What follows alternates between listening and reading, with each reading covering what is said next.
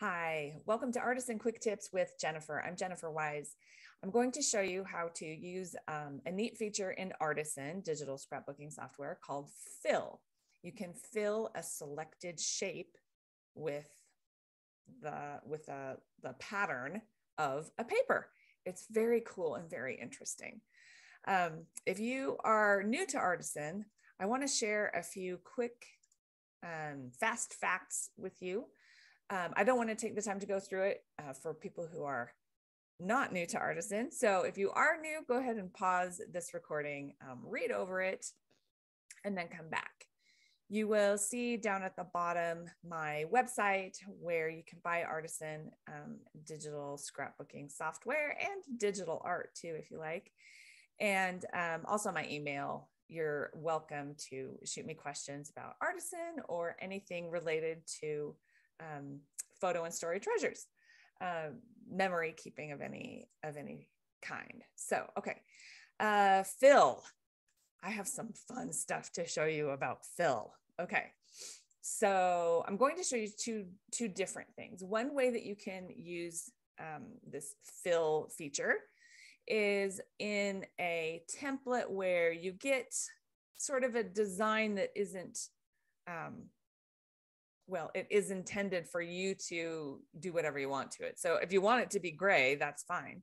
But if you want to adjust all of those gray areas, you can do that too. You can see I did that over on this next page. This is my practice book over here. This is not something I'm going to print. This is something that I have used to play with Artisan and all the things that you can do in it. Oh, whoops, sorry. I was going to show you this. So you can see that I put some paper here and I changed the color of some of these things and added a little item. But anyway, you can use fill on a template like this. So let me show you how you might do that. I picked a couple of random pictures that looked nice and cozy here. So what I'm going to do is change. I'm going to come over here to content. I'm going to change this gray arrow to something a little more interesting. And I like this little paper in a collection called Winter Days Comfy Cozy that looks like a sweater. I think it looks like a sweater. It's not particularly the colors that are in the photos here, but we're going to use it anyway. Okay. So what you do is you select whatever the item is that you want to change the color of or change the pattern of, and then you come and find a paper. I picked this one. I'm going to mouse over this little black triangle, push or click the arrow, and then I'm going to click fill selected shape. So what happens is this shape on my paper that I've selected here is going to get filled with this paper that I've selected on the right. So fill selected shape. First, it's going to ask me, now, what part of this paper do you want to use? It's going to give me a size, a rectangle here that fits that arrow that I'm trying to fill. Okay, so I can make it bigger or smaller. If I just want it to say like, oh, look, there's a little like snowflake and say comfy cozy, then I'll click okay. And look at that. Look how cute that is.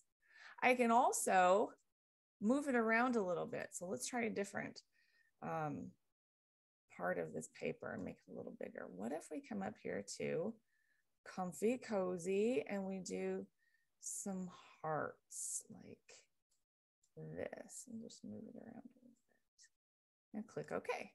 Aha, see, so it's kind of cool because you can play with various parts of the paper that you're putting in there, as well as, just filling the shape. Now, of course, if I wanted it to be just this brown, fill selected shape, I don't really care. It's just a brown paper. I don't have to move it at all, right? It's got a little bit of a pattern to it, but it's kind of all the same.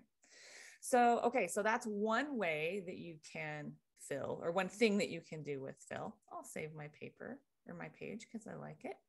Now I'm going to show you a different page here. I went and got some other embellishments and shapes, and I want to show you how it works this way.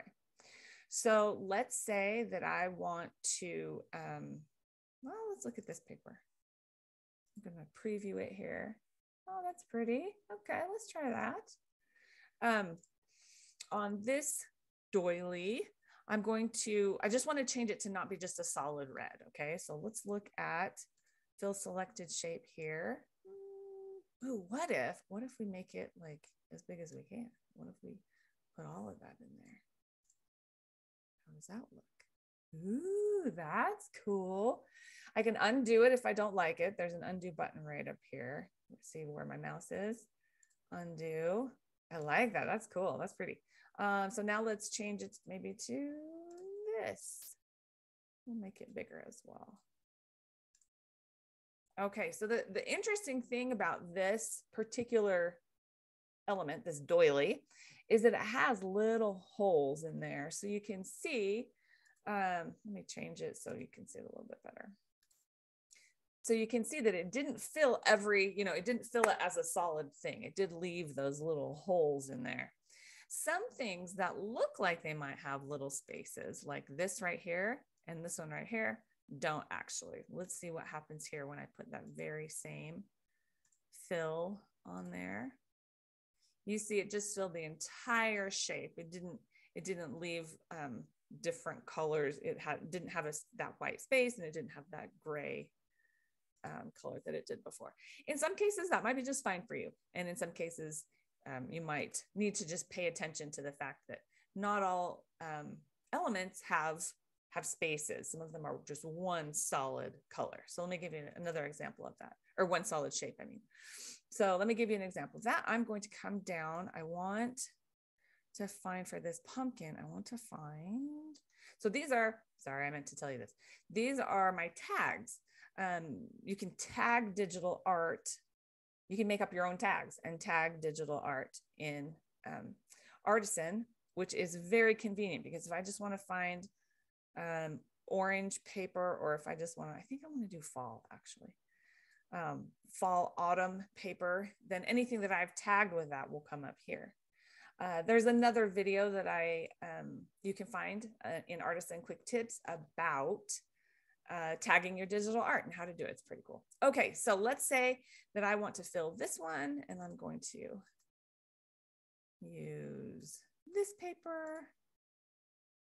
So you can see, again, it had like this stem was green and everything, and it didn't keep those little white lines here between. It's treating this particular piece as one shape. So again, that might be just fine with you, depending on what you're doing, right? This one, though, I discovered does have empty spaces in between. So I'm going to fill this selected shape this way. Ta-da! So that is how you use the fill feature in Artisan. And I think you can do a lot, like, that's really pretty. I think you can do a lot of fun and interesting things, and you can make changes. If you've got a red doily and you don't want a red doily, you can kind of tweak it around a little bit, which just makes for so many possibilities. I think it's really a cool feature and very fun, and makes things flexible too. So anyway, I hope you enjoyed this video. I hope it's helpful as you preserve your photos and memories with Artisan. If it was helpful and you liked this video, please like it. Give it a thumbs up on YouTube, because that helps other people find it better. And if you want to catch more videos about Artisan and about photos and memory keeping in general, go ahead and subscribe to the channel so you see all the new ones that are coming. Thank you.